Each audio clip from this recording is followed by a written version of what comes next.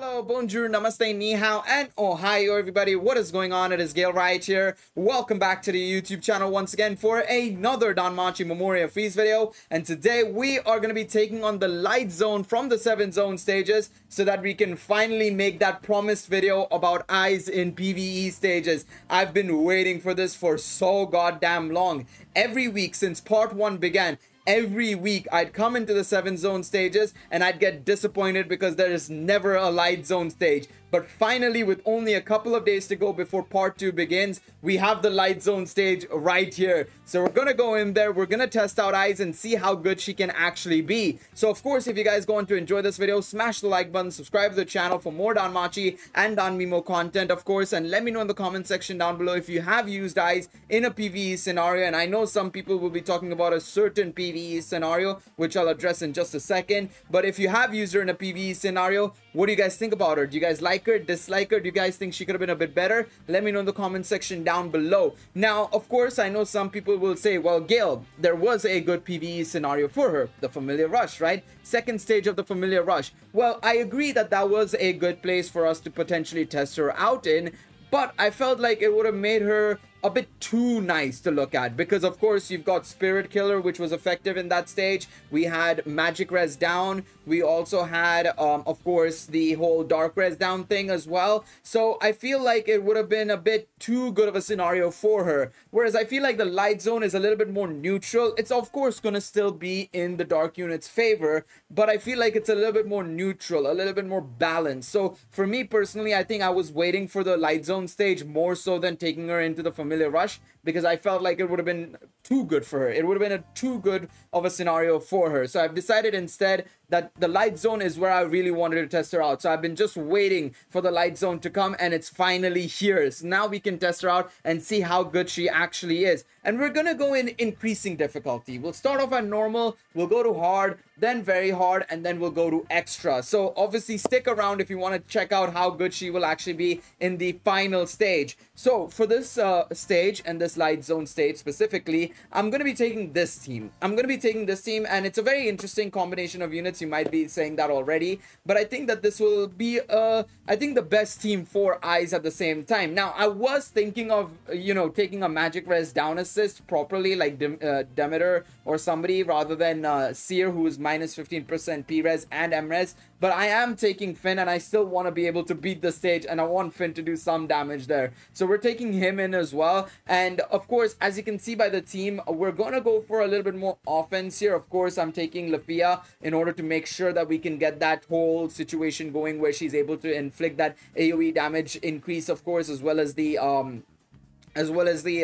what's it called, the Magic Res down, minus 40%, right? And then we'll have Haruhime coming in from the back, who's also going to be, actually, this is going to be her showcase as well, technically. We're going to be testing out Haruhime as well in this scenario and see how well she'll perform in this sort of situation as well. So let's see how this team performs. Of course, I've given them stun anklets and everything. It's not the perfect team. I would prefer it if I obviously had Reveria MLB, if I had Zard instead of Aphrodite and stuff like that.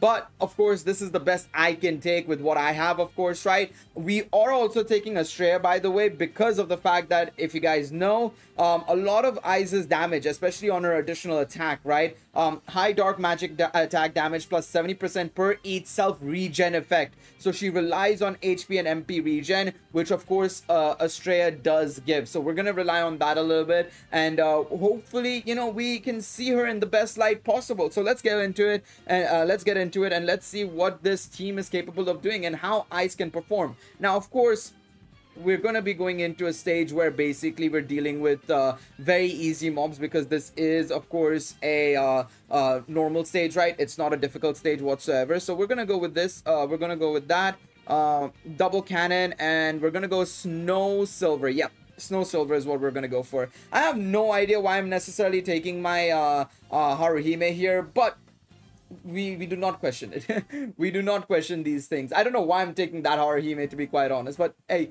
it is what it is. It is what it is. All right, we're gonna use Sakuna again. I'm gonna do, actually no, I'm not gonna use Sakuna because I can just use Kenon Raisen over here. We will use yeah, we'll use Insanus Floor, and then we'll go for Dark Bloom. Yeah, let's do this. So Migiri, Insanus Floor, Kenon Raisen, and Dark Bloom. All right, let's see. Let's see what the... Oh, okay. I mean, turn 2 is good. So far, so good. So far, so good. 600k, that was, I think. That was 600k across multiple enemies, which is really, really good. I am actually curious. Unit popularity, light zone. What are people running here? Yeah, people are running her. Okay, good, good, good, good. I was curious. I was very curious. I know people are, of course, gonna run Astreus and Finn because, of course, Hero Festa with Astreus and Dark Finn is still very, very good, of course, right? Kurumi as well. But I was curious to see if people were actually taking Ais, but they are taking Ais and they are taking Haruhime as well. Let's move on to Hard and see how we fare there now. But yes, the reason why I was considering using Haruhime Sakuna once again was to get the SA gate charge, but the more I thought about it, I was going to use her special arts on turn 3 anyways, that is to say Haruhime special arts. So in my I guess it would have made no difference. Either way, let's carry on and let's get things rolling. I probably should, because I don't think I'd be able to get the special arts on turn 3 if I didn't use Sakuna. So I guess I probably should anyways do that, I think. Yeah, I think I should probably do that anyways. All right, let's see how this rolls now. Okay, so we'll use Dark Bloom. We'll keep using Sakuna, Insana's Floor, and Ken on Ryzen. So that should allow us to get yeah, I think without Haruhime's ability, we wouldn't have been able to get it off. Of course, this isn't a turn 2 kill because the only person dealing damage here was, of course, Haruhime. So there was no point in me you know, talking about it necessarily. We'll take a look at it in just a moment once we see the special arts go off, assuming Finn or either Finn or yeah, let's see. How much does this do? 700k nearly. You know what? I kind of dig that. I'm liking that. I'm liking that damage, to be quite honest. You have to remember that it is an AoE attack, so it's not going to be absolutely mind-blowing, but it's good damage. And remember, I'm also only +4. You will get a bit of a stats boost as well because I am missing some panels, right? So if I go over to eyes here, right? 1800 magic. This magic stat should be nearly 2100 or something like that, basically, because we're missing 300 magic points basically here. So it's going to massively increase as well. So yeah, I think, you know, we have to keep that into consideration as well. We have to take that into consideration as well, that magic stat should be much higher. In fact, let's go over to the album quickly, because I want to actually see Ais's magic stat without any CP or anything. I scrolled past all the Ais's. 1 second. If we go over here, right, plus Hero Ascension maximum. So this is without CP levels, by the way. This is without CP level stats. 2100. So technically it should be around 2200, give or take, at +5, it seems like, which is really, really good. And the reason why I'm saying also that, you know, CP levels don't count here is it was 1800 there when we checked it in a moment ago, right? Let's see, +4 is 1700, so it should be 100 high. I have it at 100 higher. 100 higher. Jesus, I was struggling there. No idea why. So yeah, I'm missing nearly 300 points of you know, actual magic power. So of course, keep that in mind. That will make a bit of a difference as well. You know, that does make a little bit of a difference as well. So definitely you can expect more power, and of course the assists as well. If I had Kali +5, that would be obviously 20% dark attack damage. If I had, of course, the Reveria, if my signal can come back, please, Elgato. But if I had Reveria +5 as well, you know, that's minus 25% dark res as well, which would have been insane. And then, of course, if I'd taken an actual magic res down assist, right, minus 25% with, like, either it is Tiona or, you know, Hermes from the 4th anniversary, I think we would be having a much stronger team here. And also, if I had, of course, a assist that can give magic 25% to the whole team, there are so many factors here that are, you know, lowering Ais's capabilities.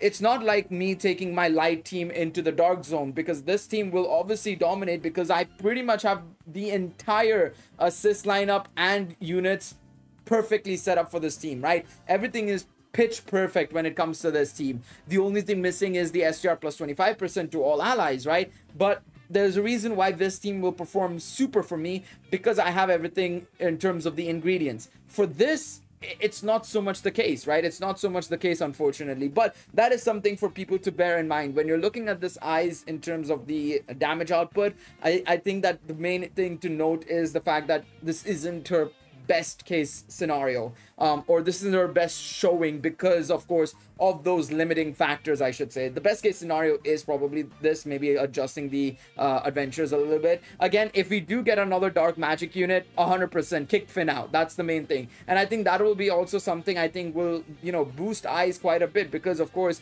Ais' ability and her special arts, right? Because this is something to take note of. Is her special arts, I wouldn't say is great for PvE, and I was going to talk about it a little bit later on when we did use it. We would probably be using it in EX, of course, right? But it's not a perfect sort of like special arts for PvE. Yes, it does decrease the opponent's STR magic and obviously the MRes by 60% and everything, but the damage isn't there, right? The damage isn't there because it's only a temporary grade magic boost. It's not relying on, you know, increasing damage like how her additional actions are with the self-regen effect. It's not increasing by 70% per each self-regen effect. If it was the case, it would have been insane. You know, this with like 90%, 270% damage on her special arts. Ooh, ooh, it would have been insane. It would have been honestly insane, but that's not what they've done. So we have to keep that in mind as well. All right, let's take a look at this now. This is very hard, of course, right? This is very hard. This is where I'm fearing for Lafia a little bit. I'm not gonna lie. Lafia may not live after this one. From this point onwards, it's very likely. But we'll hope that she survives. I hope that she survives. Fingers crossed. One thing I could actually do is I'm probably going to switch around the assists on Haruhime and Lufia just so that she can potentially survive. But we'll come on to that in EX because we're fine now. We are fine so far. All right, let's carry on from here on out. So 140k, 500k. Interesting that there's a little bit of resistances here at this point. One thing I want to check actually. So they've increased their resistances to everything else, but yeah, of course, this is also still a very wanked scenario for Ais and the Dark team because the light zones and all that, they have an inherent weakness to these elements as well. So keep that in mind as well, that this is also a very wanked scenario, but I feel like it's not as wanked as, you know, the Familiar Rush. I feel Familiar Rush is a bit too wanked for them, in my personal opinion. Either way, let's carry on. Special arts, Blood Fury Spear, and Senritsu Maika. Let's go. Let's launch it. let's launch this and see how we fare here. But yeah, I think you know, it's still great. It's still good. 400k. Woo! That damage, man. That damage is good. It is good. It is very nice. I really like that damage. And the reason why they're not taking any damage, by the way, is because you have to remember that all these units, right, they have an inherent light res, 45% inherent light res, right? So that's why they're not taking any damage, while unfortunately light Haruhime is. So keep that in mind. All right, let's use this again. I don't think we will need, I do not think we will need to see Ais' special arts in this fight particularly, because the damage is insane. Honestly, the damage is ridiculous. Alright, it's insane. A lot of the damage comes from the additional actions, which is kind of weird because this is something I've realized. Outside of Bet, right, when you take a look at the Part 1 units, right, when you take a look at the Part 1 units, a majority of their damage comes from the additional actions, which is insane. It's the same with even Argonaut to an extent as well, right? Even the Argo unit that we got recently, right? Argo and, you know, Ariane, the Argonaut banner, even a bunch of his additional action damage is ridiculous, because especially if you get him those debuffs going, of course. PvE, it's a lot harder to get those debuffs going, but still, a lot of the damage comes from the additional attacks rather than the special arts. Reveria is the same, this Ais is the same, Argonaut's the same, which is kind of weird, but because I don't really get the reason why they've gone in that direction, because it feels like it's holding the units back a little bit from being exceptional across both PvP and PvE. Of course, Reveria is only PvE anyways, but like, yeah, still, you know what I mean, right? It's like, you know, Argo and Ais, good units for PvP, arguably great units for PvP. Not excellent or groundbreaking or revolutionary, but really great units for PvP. But then if you take them into PvE scenarios, right, it's a lot more trickier to use them because of the way they work and the way they operate, right? We're not going into the dark zone. Light zone is where I wanted to go. But yeah, it's kind of weird in that regards, and especially with Ais as well. And even if you look at Ais and Argonaut, right, their conditions of getting extra damage is much harder than the average unit. The average unit, you know, oh, per STR buff, per magic buff, per agility buff, or per critical counter rate buff, or something like that, right? It's much easier to get those going because you can apply those very easily. Regen effect, well, I mean, there's only 3 key ways of getting regen: HP regen from adventures, HP regen from assists, and MP regen from assists. You can't get MP regen on adventures yet, of course, right? So that's something to note as well. It's like you're only going to get 3 buffs at most, and it's also not something you'd want to actively take into it's not something you actively take into a PvE stage, right? Maybe you'll take the MP regen from Ali, of course, right? But HP regen, MP regen from other assists is kind of hard to, you know, accommodate for, because you're taking away a slot, because there's no assist that gives like minus 25% magic res and, you know, 20% HP regen. There's not an assist that does that, right? So that's the reason why I feel like this is very tricky. And then if you look at Argonaut as well, right, same situation where his damage is based on, oh, the enemy debuffs his STR and magic. Well, I mean, there's not many PvE stages that can do that. 7 zone is one of them, but otherwise it's very rare. It is very rare. Record Buster doesn't do it whatsoever and stuff like that. So I feel like that is something that I'm not really liking what they're doing with the anniversary units, but we'll see what happens in part 2 in a couple of days time. Anyways, enough chit chat about all of that. Let's get into the EX stage for the 7th zone, the final stage, and let's see what happens here. Like I said, I think I'm gonna probably see our lovely friend sadly pass away here, Lafia, that is. She's not gonna survive this, I don't think, but hey, if they don't attack her, it'll be fantastic. Please don't attack her. Just as long as they don't attack her, we'll be fine. Oh, please, please, please. Oh. Beautiful, beautiful, beautiful. Te amo. I thank you so much. Thank you so much. Sakuna and Dark Bloom. Yeah, there we go. I love these guys. Thank God. Finally. All right. Now, let's see what we're cooking with from this point onwards. Now, let's see what we're cooking with. All right. Special arts, first and foremost, Blood Fury Spear, Senritsu Maika, and this one. But yeah. Oh, yeah. Unfortunately, we have been inflicted by the STR and magic debuff from these guys on Haruhime, so kind of less damage these next couple of turns, but let's see. Maybe we can still get away with it a little bit. 700k, that's fine. We'll probably see it being a little bit stronger now because of the fact that we will obviously get a little bit of a helping hand from Haruhime, the new one, because what she does on her second skill, that is to say Dark Haruhime, is that she is able to effectively reduce the amount of turns that the opponents have a status buff on them, and of course allies status debuff is -2 turns as well. So it's really nice in that regards. We're going to go for Midiri, Blood Fury Spear, and let's let her rip. Alright, Dark Bloom once again, getting that damage now. Ooh, yes, there we go. The damage is coming back. The damage is coming back indeed. Uh-oh. Do not KO her, please. Calm down, calm down. No! Wow! How? How did Haruhime be the one to die, bro? That's crazy. Okay, it's time to see if we can solo this lady, these guys now. I'm very curious to see if we can solo these peeps. Let's see. Alright, I'm gonna have to probably use the first skill again in a moment, just so that we can get the HP regen filled back up and everything. We will use the double special arts, but I'll use it when we get Finn up as well. So let's do this. I'm gonna use Sakuna again, I think. Yeah, let's use Sakuna again. I hate that Haruhime died, man. I wanted to see Haruhime plus Ai's special arts. Honestly, that's what I wanted to see.